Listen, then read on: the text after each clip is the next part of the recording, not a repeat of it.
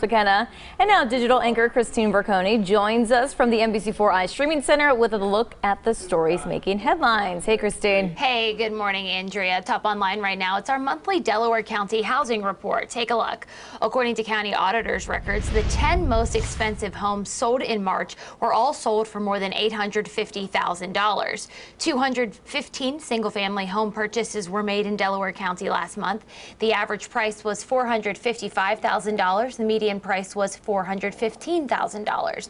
Now, the most expensive traditional home purchase sold for $1.8 million in Westerville. And a Las Vegas man was sentenced to 12 years in prison for his role in a Columbus to West Virginia meth ring. 32-year-old Marvin Bozeman II was the group's supplier, according to the U.S. Attorney's Office. They say their investigation revealed that the drugs were being kept in and distributed from various Central Ohio residences. You can read more about the case over on our website. And after a more than 3-year public saga, the fate of former Mount Carmel West physician William Husel is in the hands of a Franklin County jury as they continue their deliberations right now. They started around 10 a.m. yesterday and they went until 5 o'clock last night. The only time we heard from them was when they had a question around 3 p.m. yesterday.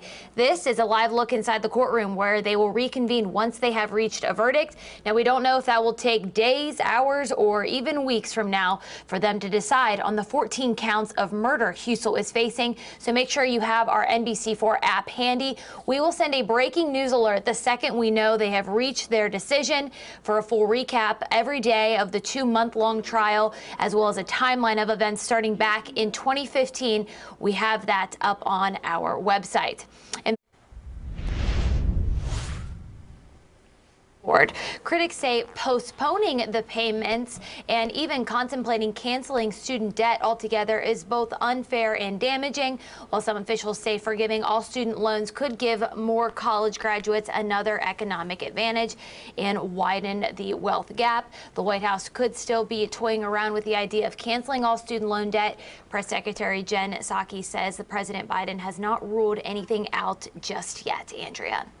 All right, we'll have to keep our eye on that. Thank you, Christine. And for the latest news, weather, and sports, make sure you visit NBC4i.com. You can also stay connected on the go with our free NBC4 News app.